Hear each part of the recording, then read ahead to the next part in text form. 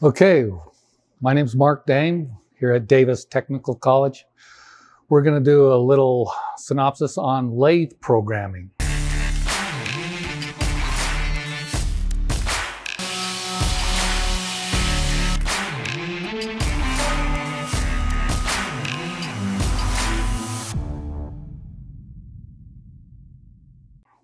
I have a blueprint here that you'll be able to see. It's basically a blueprint that goes 3 inches, 2.5 inches, 1.5 inch with some radiuses on it. And each cut is about 1 inch in depth. So this is the part we're going to make, and we're going to write the program for this. So to start off, we'll kind of draw our part here. Comes across, then has a radius, comes down, comes over, has another radius, comes down, goes over, has another radius, goes down. Now this line right here is the center of the part.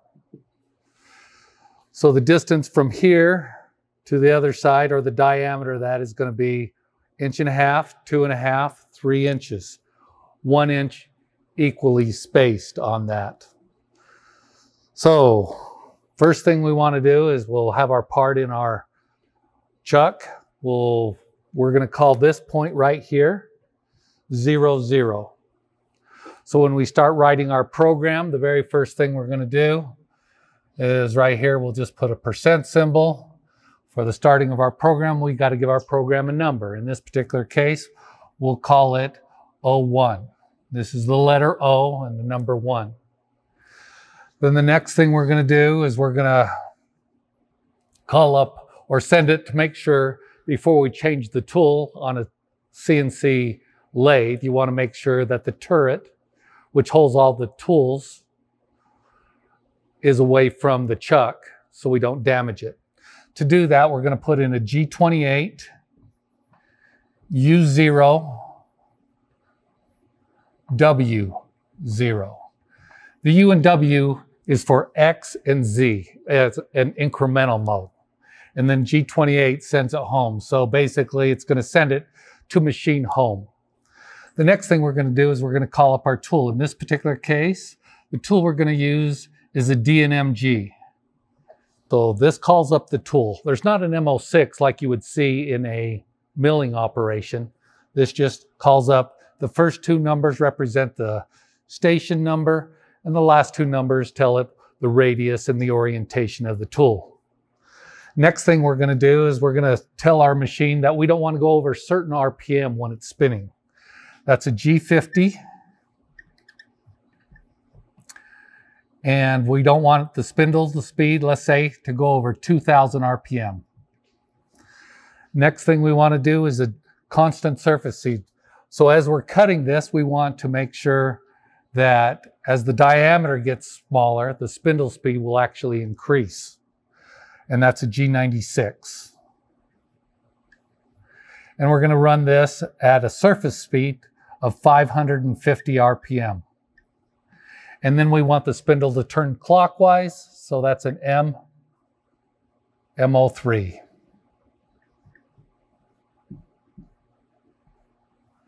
Okay. So now that we've turned on the spindle, we've called off the tools. It knows it's offset. Now we can go to our part. Where this is 0, 0, we want to actually start right up here. This is where we're going to start, and it's going to rough it out. So this is our start point. Just put SP for start point. Then this is our first point right here, and then we'll go all the way over to our last point, which is point number 2. Number 1 to number 2. So our start point goes down, goes over to point number 2. So let's go. This material is just a little bit bigger than 3 inches. So we're going to wrap it with the GO to X of, let's say, 3.1 and Z of 0.1. So now what's going to happen is the turret is going to wrap it to this location right here, being 3.1 and 100 thousandths in front of Z. Then what we're going to get into is a can cycle. Now the can cycle, there's two forms of can cycles. There's a G71 and a one-line format, and a G72 and a two-line format. Depending, some machines will only take the two line, some machines will only take the one line. So you got to know your machine. In our particular case, our machine takes a two-line format. So we're going to put a G71. The next thing on that is we're going to put the depth of cut. U is for X, so I'm going to take off, let's say 100 thousandths at a time, which would be 100 off the radius, 200 off the diameter. And I want to retract. When it gets through cutting, retracts, let's say 0.05. And then we'll put another G71. We're going to put a P1 and a Q2. What those start, the P1 and the Q2 is this point right here and this point right here. And it reads it. It basically looks at our whole sequence of operation and basically will start roughing out using this information here from P1 and Q2. We'll get into this a little bit more later on. I want to leave something for a finish pass. So in this case, I want to, let's say, in the X value, I want to leave 8 thousandths. On the Z, I want to leave, let's say, 3 thousandths. And I want to rough it out. My feed rate, it's not inches per minute like you see on the mill, but it's inches per revolution. We're going to rough it out at 15 thousandths per revolution for roughing. And then we'll have a finish of about 4 thousandths. Now the next thing we want to do is basically tell it where this point is and go up to that point. And we're going to say this point here is N1. So N1, when it reads P1, it's going to look for an N1. So now that we found it, we're going to wrap it with a GO to an X of 0. So from our tool right here, it's going to wrap it down to this point right here. And this N1 refers to the P1, or the P1 is going to look for this N1. The next line, we're going to put in, and we don't have to put any more N's. You could if you want to, but we don't need to. We're going to do a G1, and we're going to go to Z of 0. So now our tool has come down to this point. Now we fed over to Z0 there, and it's done that at 15 thousandths per revolution.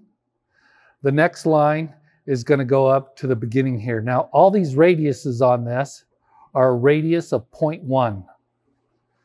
So if this diameter of this is 1.5, so to stop here, I'm going to be 100 thousandths away from it on both sides of the diameter. So 1.5 minus 200 thousandths is going to be 1.3. So I'm going to go to X of 1.3, okay?